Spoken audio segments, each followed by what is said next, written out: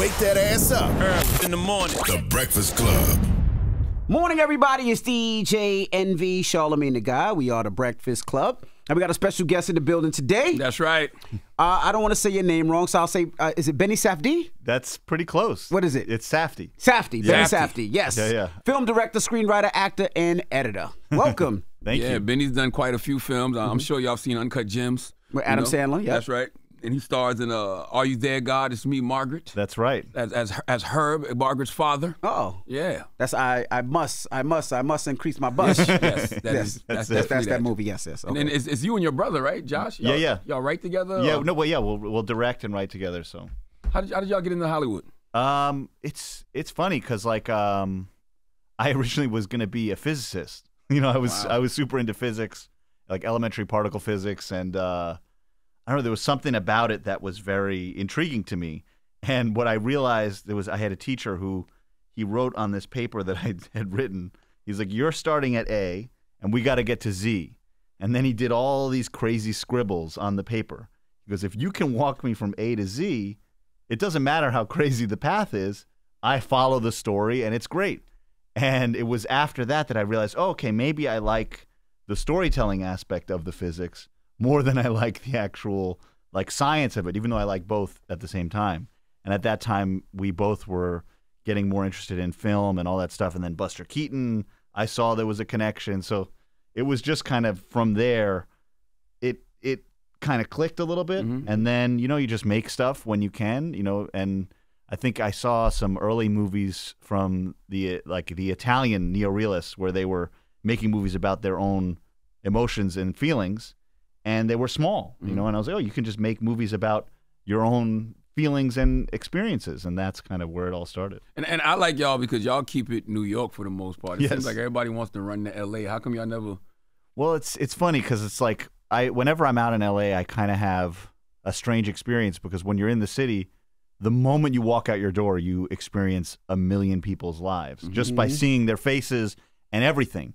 And especially everybody thinks that New York is this kind of it has a specific thing, but if there is something, everybody kind of bands together in a way that doesn't happen everywhere else. There is this kind of collective push and drive, and I can't leave that. There's something about it. Like I always, my wife always jokes with me, whenever anybody's stuck in the snow, which now there's not any snow. But whenever there's, this year, yeah, whenever there's snow, one snowstorm, I think, yeah, barely. It was like nothing. But when you're stuck in the snow, everybody bands together, pushes the car out, and then just goes on their way. Correct. It's the best. That's strange. I've never thought about that. As big as New York is, with all of these millions of people, there is a connective tissue. For sure. Yeah. Regardless of what race you are, gender, or something. only certain times. Like when he said snow time, yes, Yeah. we'll help somebody get their thing out the snow, For and then sure. like you said, well, all right, see you later. Also, if there's always a problem on a bus or train, we'll jump in and help. But other than that, we're all on our own. Or if somebody's looking for a pizza shop, we always can find a good pizza shop. That's very true. That happened to me just the other day. I was talking about pizza, and some guy just walking by overheard the conversation. He's like, "You should try this place on this corner." I was like, "All right, great." You've been living here all your life and don't know what the good pizza. No, I know. I had my own. He had his own. He had his own opinion. I was giving my own opinions about pizza, and he actually came in and supported my choice. So it was. I could shout it out.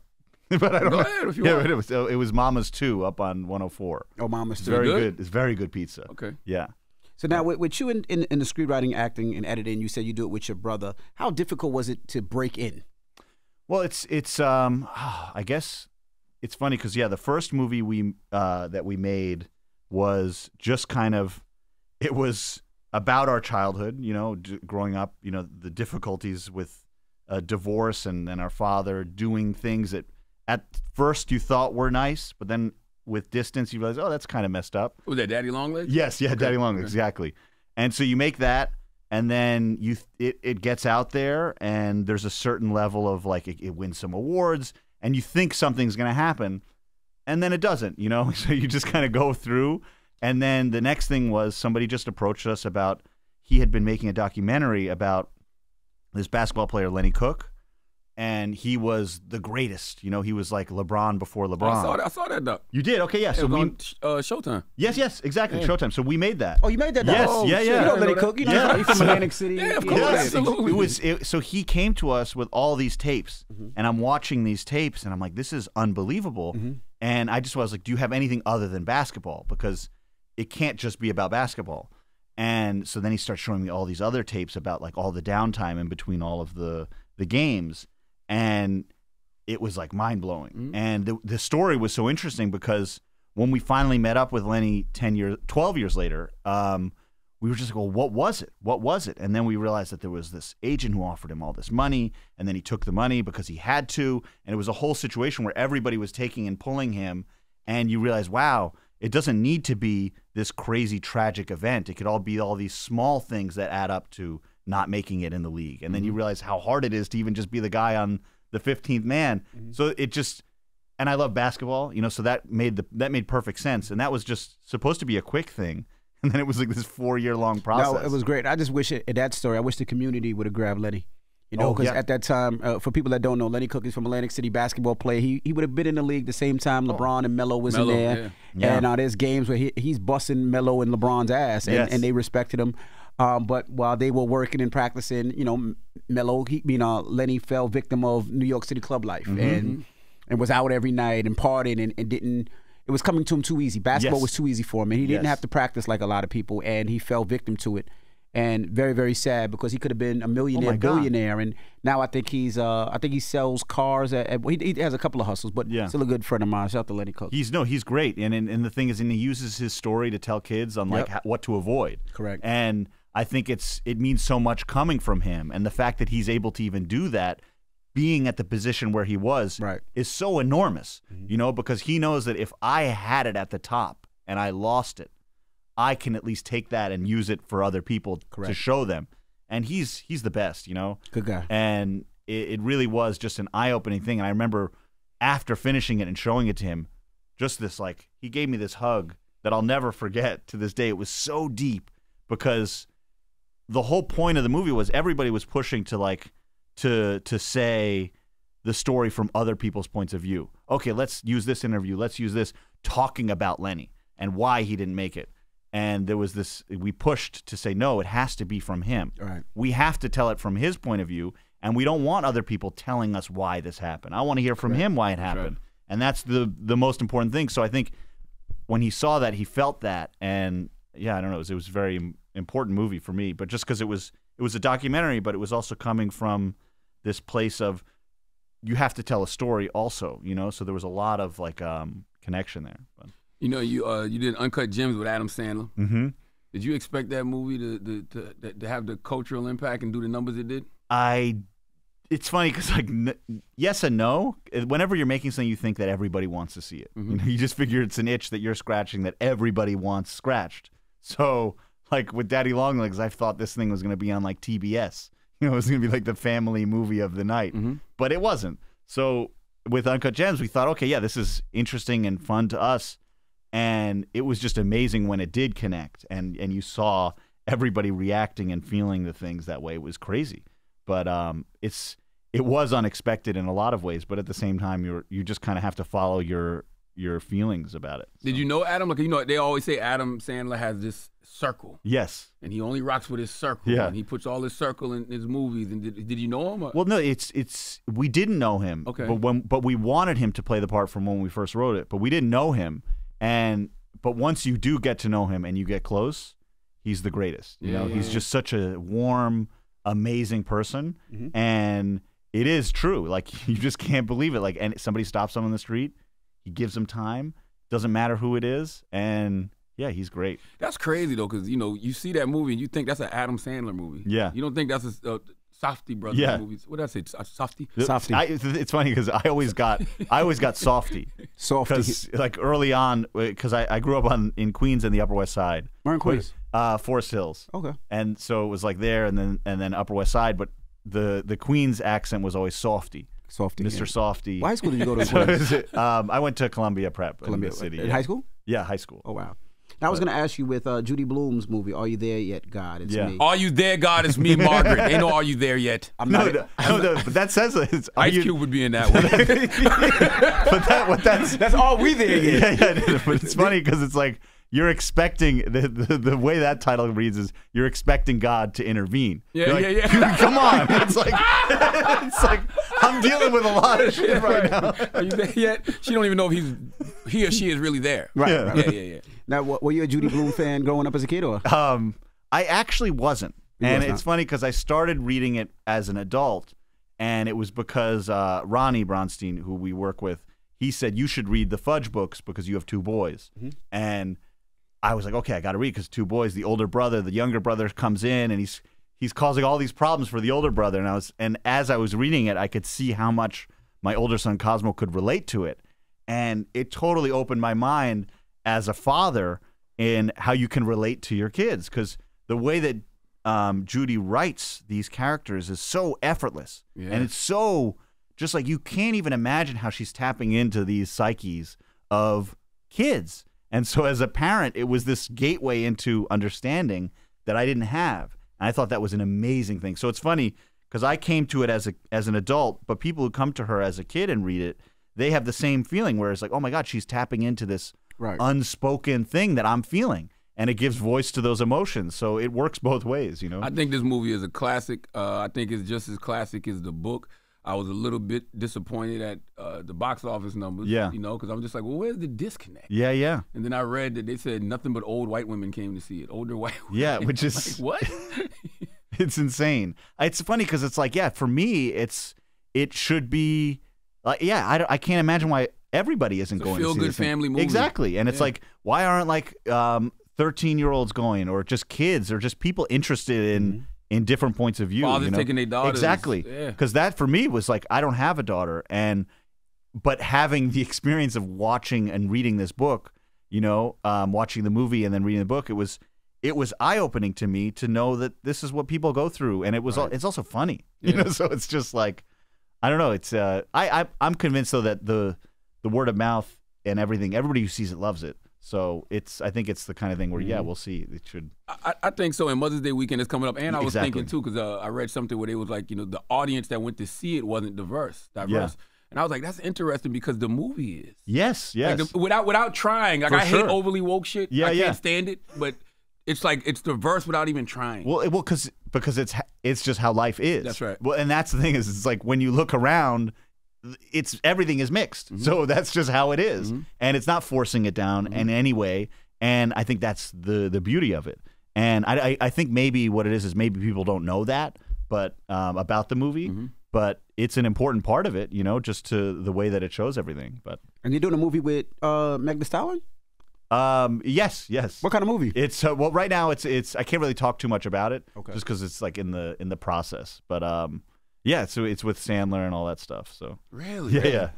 It's like she got like a major role. Well, it's he said he can't talk about it, right? Does he have a major role? I can't talk about it. It's a music. I can't talk about the writer's strike. The writer's strike. Can't talk about nothing. Yeah. How is the writer's strike affecting you? Well, the strike thing is intense because it's like you see what happened is like all of a sudden the industry changed enormously.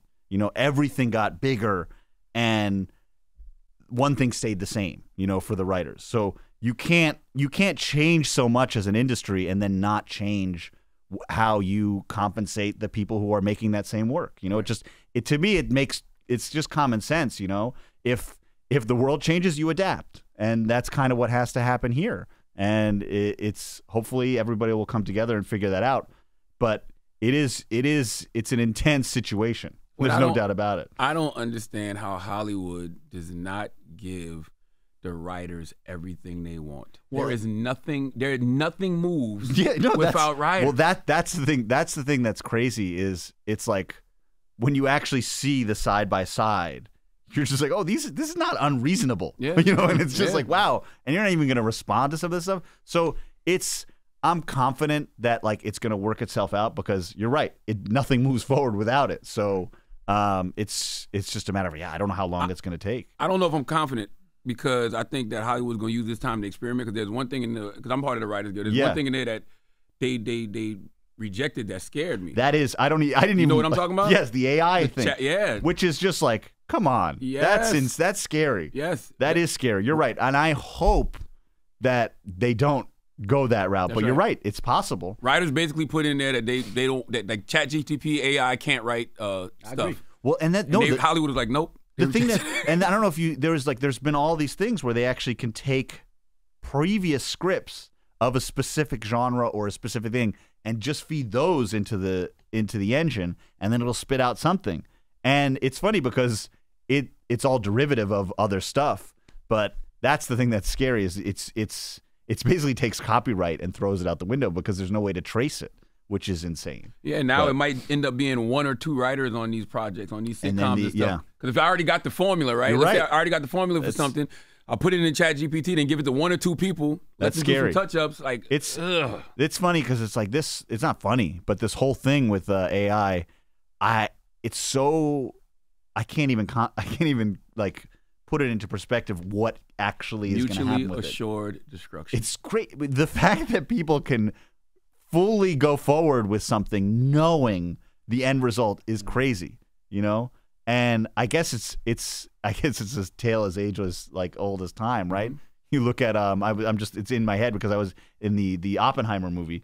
You know what's going to happen when you start messing with atoms and the nuclear. Mm-hmm. It's like, but you still go ahead and do it. Mm-hmm. It's something in humanity. I don't know what that is or what that says about us. Very scary. Yeah. Question: what is the difference between putting out movies for streaming services versus putting them out in theaters? What's more profitable? Well, I guess it's changed because there used to be, when you put it in theaters, there's a very specific back end that happens, you know, and then it's just that isn't quite, it's a different kind of back end with streamers, so you can't really, it's not a one-to-one. Mm-hmm. But then again, it's like if people don't go to the movies or go to the theaters, then that doesn't mean anything. So it's just a totally different landscape. Mm-hmm. And I think because of that new thing that came out, which is streaming, you know, and now that it's more and more available and in people's homes, you have to figure out a way to make it more equal, you know? Mm-hmm. What's been your favorite movie you've done? That's a tough one. That's a tough one. I guess the most intense emotionally was probably Daddy Longlegs. Really? Just because it was dealing with a lot of stuff that I kind of just ignored. Mm-hmm. And just like childhood trauma and all that stuff, you kind of have to, in order to get forward and move on with your life, you don't look back, you know? And facing it head on is intense. And that's just what that was. And it's veiled and there's a lot of stuff in there that's made up, but the core of it is the feelings and emotions are there, and just dealing with that was hard. Had you unpacked it before writing that? I had started the process. I think I'm still unpacking. Gotcha. It's a pretty big suitcase. Gotcha. So I'm unpacking that as we still. And is there anything that you went out for that you didn't get, that you wish you would have got? Or on the reverse note, something that you turned down and was like, damn, I shouldn't have turned that down. Right now, no. You know, right now, no, because it's like it just with acting, you know, something that I find really interesting about acting is there's certain things that I can get to explore that I wouldn't normally explore with my own stuff. And with this movie in particular, you know, Margaret, nobody ever looks at me and says, "Oh, you would be a great father." Mm-hmm. You know, I am a father. Even though you are one. I am a father. I have a wife, and I deal with all these problems. And so far, some things have bled into the work a little bit, but I never had a chance to fully explore a lot of those things. And this movie gave me that opportunity. So I can see that in acting, I can kind of dip in and deal with and work through a lot of stuff too. So I've had the ability, luckily, to do that, and so I don't really have any regrets really there. But and I've been happy to be able to explore a lot of things. So is it tough being an actor and taking direction from another director? Sometimes since you direct as well. Yeah, sometimes it can be. Sometimes, but I try to not allow it to get in my head. But you overthink it? Yeah, because sometimes you're thinking about not yourself. You're thinking about other people and how you desperately want to affect that, and you can't. So, but you can as an actor. That's the thing is if you affect your performance in a specific way, if everybody's listening, which is when it's great, if everybody's listening, they can't react any other way, you know? So you can kind of affect the performance just by being in it with all the other actors, which is an amazing experience. But yes, there's sometimes, but I try not to let it get in my head where it's like, okay, I'm not going to even bother myself with the things that would normally affect me as a director, and I'm just going to dive into these characters and who's around me, and that's great. And I do find it really interesting to see and hear the ways that other people work, because that will inevitably seep into how you do things, and it's exciting, you know? I've had the ability to work with a lot of great directors, so. And you're in the Oppenheimer movie coming up, right? Yeah. That's going to be interesting. I was just having a conversation about him yesterday because we were talking about him in reference to a lot of these fathers of AI. Yes. You know what I mean? Interesting. Because it's kind of the same thing, yeah, right? Yeah. These people created this weapon, this nuclear weapon, and still put it out knowing what the consequences could be. It's crazy. You know? And that was another thing where when we started making it, it was like, okay, this is from the 40s and it's so from a different time. And then right as we're literally in the middle of the desert doing the test of this bomb, and all this stuff with Russia and Ukraine starts coming down, and it was like, oh my God, this is crazy. Like there's something about period movies where when you start dredging up stuff from the past, it inevitably shifts the way the consciousness is talking about stuff, and it comes out again. I don't know. It's crazy. Shows you how history can repeat itself. Exactly. And that's why it's so important to look back and learn about it, because if you don't understand how it started and what happened, you can't fix it, you know? Did you get to kick it with Robert Downey at all? I did, yes. I did. That was it was so funny because I have a crazy a thick Hungarian accent in the movie. And I was so nervous about it. So how do you practice that accent? It was so Chris had sent me a bunch of his interviews, and I just listened to them. I would ride my bike listening to this guy talk, and the biggest hurdle was just saying, you know what? If it sounds stupid, it sounds stupid. I don't care. I'm just gonna do it. And let me hear something. I can't do it. I literally, it's funny because I can't actually go back into it. I need to listen to him again to springboard me into it. Gotcha. They used AI. Tell the truth. No, yeah, exactly. I just opened my mouth. It was like a cartoon. You know how the mouth just But it was, it was that was a great experience because it was the first time I'd ever shot on a scene on IMAX. And that camera is loud. Wow. And so it was literally the first scene. Downey is next to me, and I didn't know what was happening. And all of a sudden the camera starts going, and it's like so loud. I was like, oh my God. I turn around. I'm like, something's broken. Somebody's got to fix it. And he's just like, it's fine. It's fine. And he has a whole process. It's amazing. Wow. Well, we appreciate you stopping through. Yeah, man. What's next for y'all? Right now, it's we're just kind of the next thing that's coming out is Oppenheimer, and then there's the TV show that I worked on that comes out this year. It's already shot? Yeah, it's finished. Okay. The Curse. So you made it. Yeah, you made it right before the screen. We finished it over. It was a while ago. Okay. Now we've just been editing, and now we're done editing. So. But that was with Nathan Fielder and Emma Stone. So that'll be crazy. But what network? It's Paramount and Showtime. Okay. So. Well, thank you, Benny Safdie, for joining us. Did I say it right? And make sure you go see. It. All right. I'll take any pronunciation. Any pronunciation. That's right. Make sure you go see All You Dead God. It's me, Margaret, man. Let's do it this weekend. All righty. It's the Breakfast Club. Good morning. Wake that ass up. In the morning. The Breakfast Club.